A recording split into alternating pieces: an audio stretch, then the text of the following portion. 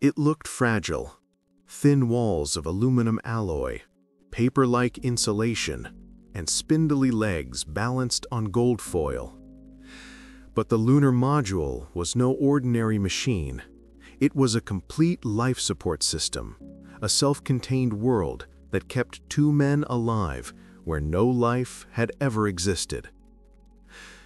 The Lunar Module didn't just land on the moon. It had to keep its crew breathing, warm, hydrated, and alive in a vacuum where sunlight boiled metal and shadows froze it solid. Inside that tiny cabin, smaller than the front half of a van, every system, from the air valves to the water tanks, was designed to keep life going in an impossible environment. This is the story of the hidden systems that made that miracle possible. The oxygen, water, and power that turned a thin-skinned spacecraft into a living, breathing habitat.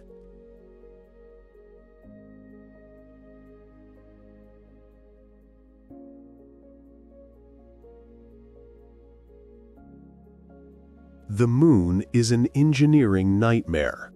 There's no air, no atmospheric pressure, no way to carry away heat by convection. The temperature swings are extreme, up to 250 degrees Fahrenheit in sunlight and minus 250 degrees in shadow. The Lunar Module had to survive both. Every mission to the moon began with the same challenge. Once the Lunar Module separated from the command module and descended toward the lunar surface, it became completely self-sufficient. No external power, no ventilation from the mothership, no backup except what it carried on board. It had to generate breathable air, control humidity, remove carbon dioxide, keep temperatures within limits, provide cooling for the astronauts' suits and for the electronics, and supply drinking water, all from a spacecraft that weighed only about 33,000 pounds when fully fueled. That task fell to one of the most advanced life support assemblies ever built, the Environmental Control Subsystem, or ECS.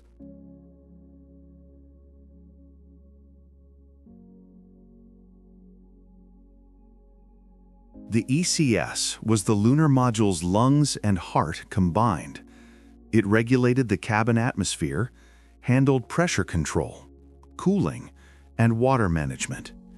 Its engineers at Hamilton Standard and Grumman had to design something that could operate flawlessly in vacuum, without gravity, and with almost no redundancy, yet failure meant death within minutes. The ECS maintained a cabin pressure of 4.8 pounds per square inch using pure oxygen. The decision to use 100% oxygen wasn't arbitrary.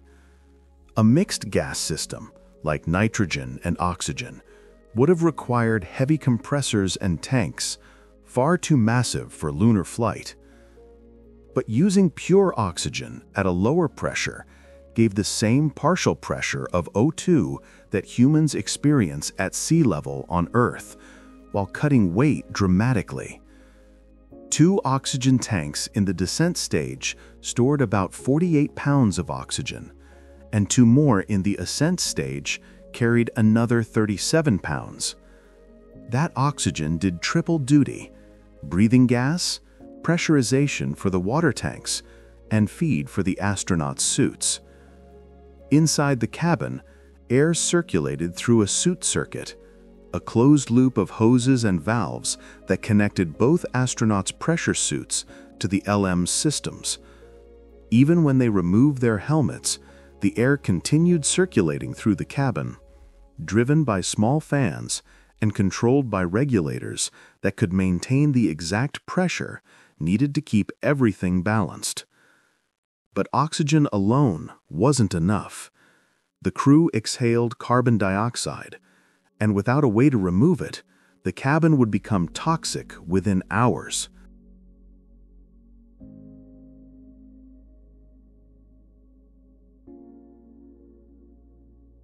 To remove carbon dioxide, the LM used lithium hydroxide canisters. Air was drawn through beds of lithium hydroxide pellets, which chemically absorbed CO2 and trapped moisture. Each LM carried 2 primary canisters in the cabin and 2 backups in the ascent stage, enough to support a 3-day lunar stay. The chemical reaction was simple but life-saving.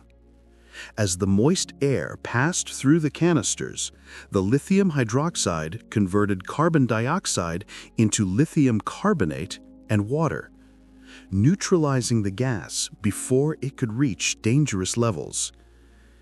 The same technology saved the crew of Apollo 13 when the command module system failed and the LM's canisters kept them alive for days. But under normal lunar conditions, the system worked so precisely that CO2 levels in the cabin stayed below 1% for the entire mission. Humidity was another challenge. Each astronaut's suit and the cabin itself produced moisture through exhalation and perspiration. Condensation could cause electrical shorts or fog the instruments. So the ECS included water separators and condensate traps, removing excess humidity and sending it to collection bags for disposal before repressurization.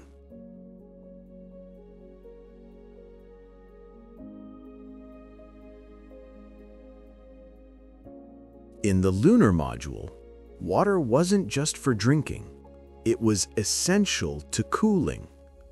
The LM carried 3 separate water systems: descent stage tanks for cooling, ascent stage tanks for drinking and suit water, and glycol water loops for thermal control. Water circulated through sublimators, small devices that rejected heat directly into space. Each sublimator used a thin, porous plate through which water slowly evaporated into vacuum, carrying heat away with it. This process required no moving parts and was self-regulating. The hotter the LM got, the more water evaporated. The Lunar Module carried about 35 pounds of water in the ascent stage for crew use, drinking, food preparation, and cooling for the portable life support systems when they suited up for EVAs. The descent stage carried additional water strictly for thermal control.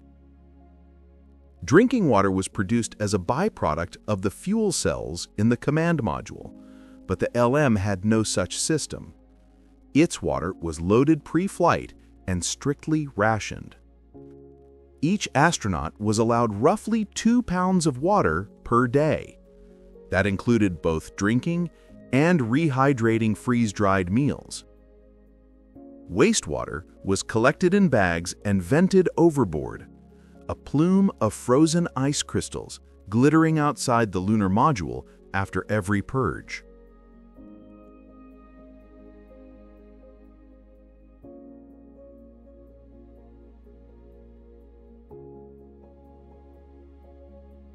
The Lunar Module had no generator.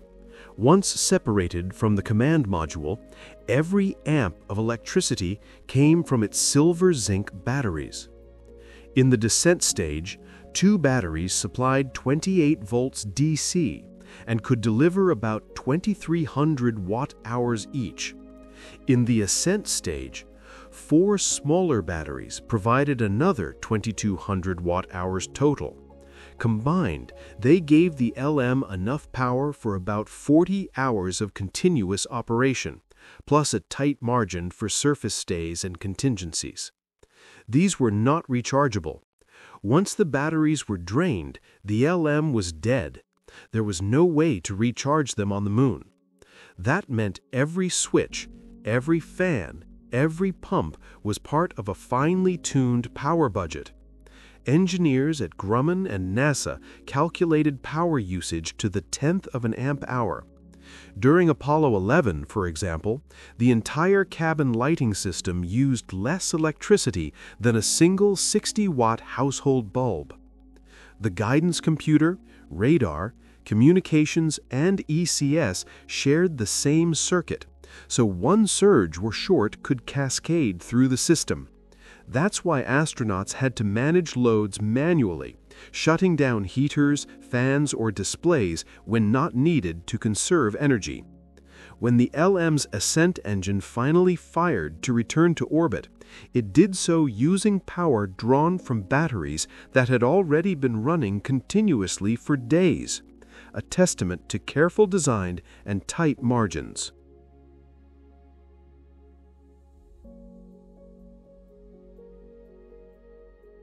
Thermal control was among the most difficult engineering problems in the Lunar Module's design. In vacuum, heat has nowhere to go except by radiation.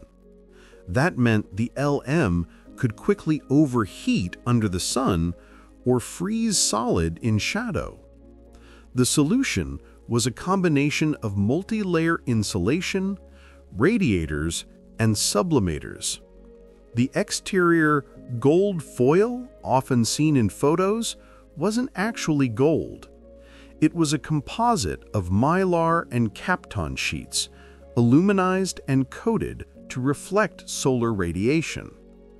Each layer was only a few thousandths of an inch thick, but stacked in up to 25 alternating layers, it formed a highly effective barrier against both heat and cold. Inside, a liquid cooling loop circulated a mixture of water and ethylene glycol through heat exchangers connected to the electronics and cabin air. When temperatures rose, excess heat was carried to the sublimators, where it was expelled into space. Unlike a radiator on Earth, sublimators worked by allowing water to freeze inside a porous metal plate. As the vacuum pulled the ice into vapor, it absorbed heat from the LM systems. This provided stable cooling with no moving parts, but only while water was available. That's why astronauts closely monitored water quantity indicators. If the sublimator ran dry, cabin temperature could rise dangerously fast.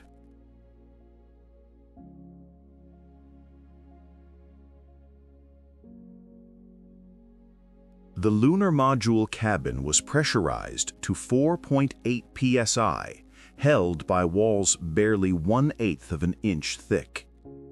Its internal volume was about 160 cubic feet, smaller than the inside of a modern minivan. Yet within that space, engineers managed to pack not only flight controls and navigation systems, but also all the plumbing, oxygen lines, coolant loops, and wiring needed to sustain life. Cabin temperature was maintained between 65 and 75 degrees Fahrenheit, controlled automatically by thermostats. The humidity stayed around 50%, and the CO2 concentration remained low thanks to constant airflow. It was, in every way, a small, functioning ecosystem, one that could run for 3 full days on stored resources alone. Even the astronauts' urine collection system was plumbed into the spacecraft's pressure system. Waste was stored in vented containers and expelled periodically through a valve to vacuum. Every ounce of water, every pound of oxygen, and every watt of electricity had been budgeted months in advance. The Lunar Module was, as one Grumman engineer said, a spacecraft that lived on a nice edge between enough and not enough.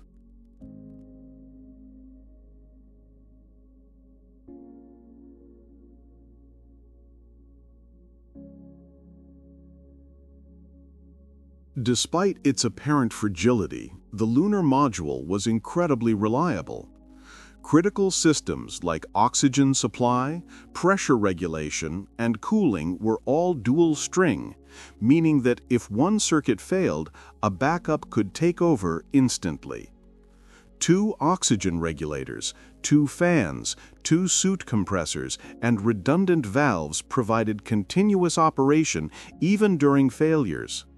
The electrical system was cross-tied between ascent and descent stages, allowing power to be shared if necessary. But in reality, the best protection wasn't redundancy, it was simplicity. The LM had very few moving parts. No generators, no rotating pumps for the cooling loops, and minimal complexity wherever possible.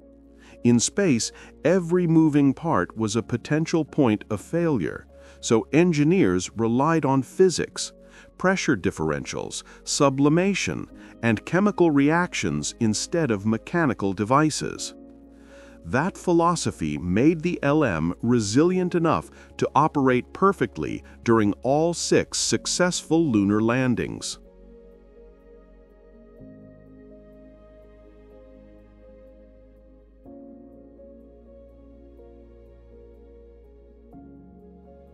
The Lunar Module was more than a spacecraft.